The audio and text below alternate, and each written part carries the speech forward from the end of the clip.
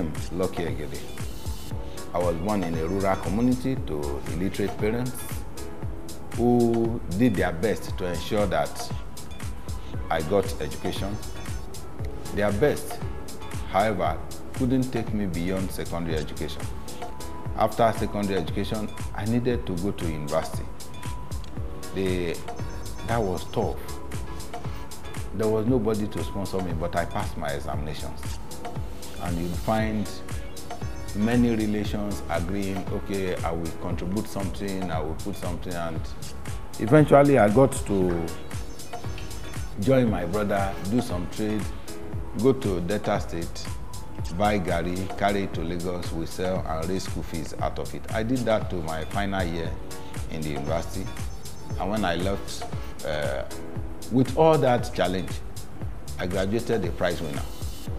I was the best in commercial law in my university, and at the law school, we were only 32 in 1987 that made second class upper. There was no first class in 1987. So 1,733 candidates in 1987, I was among the best 32 academically. One would have thought that with those challenges, there was no time to read. I was in the market and jumping, trying to make my school fees and make ends meet, that my academic performance would have been affected, but it was not.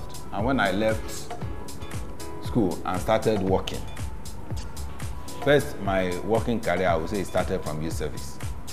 I did my youth service in Imo State in a private law firm, and it was quite interesting. As a youth corper, I was working till 11 in the night, and there was no extra allowance. All my friends thought I was stupid. But when we left youth service and needed to attend interview, that experience paid off. Okay? That was how I got my first job in a private law firm where I worked only 4 months and left to join Obasanjo Group. I was in Obasanjo Group for 19 years. I rose from legal officer to group executive director and MD of properties division before I retired voluntarily. The motivation, like I always tell people, there is always a first motivation. The business school will not tell you that motivation is beyond the vision and mission of an organization.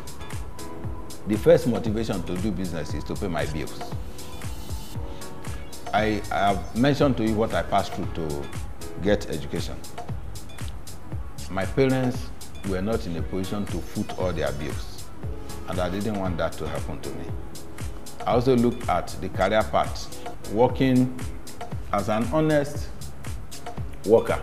I worked so hard, but my salary was not enough to pay my bills, and I needed to do more.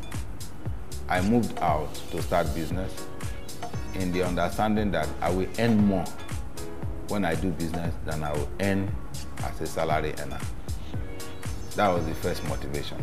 Entrepreneurial skill is not an accident.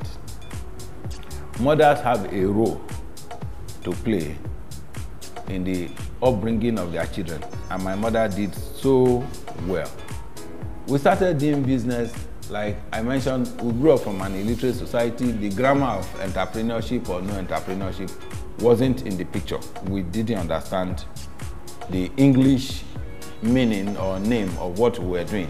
But growing up after my education, I now realized that we were actually practicing entrepreneurship from primary school. So right from primary school, I did bicycle repair.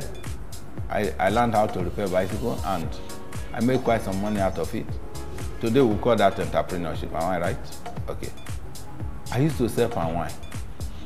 Get palm wine, people will gather in the evening, we sell palm wine to them, the elders, they will drink and they will pay. That also you will call entrepreneurship. I sold egg, the guinea fowl egg. It comes 460 in a crate, wooden crate. I will boil all the 460. People will gather in the evening, buy the eggs. I will account for all the 460 eggs and make my profit. I could sell 460 eggs without eating one. That was accounting. So when you want to succeed as an entrepreneur, one thing that is very, very important is that you need to have good record keeping. And I learned that from my primary school. Well, SUPERSAVER Supermarket is an indigenous organization. And because we are indigenous, our overheads is so much lower than that of the expatriate businesses. We don't have any general manager that is staying in 5-star hotel. Our managers are not living in the GRA. They are the ordinary Nigerians that we have as managers. Our overhead is lower, so we're able to sell at a price below the competitor's price. So we say in SUPERSAVER, we sell for less. And when we say we sell for less, we mean it. And our name also tells you that every purchase you make, in every purchase there is a saving. If you buy at a price lesser than you ought to buy it outside, you have made some savings. That's a selling point.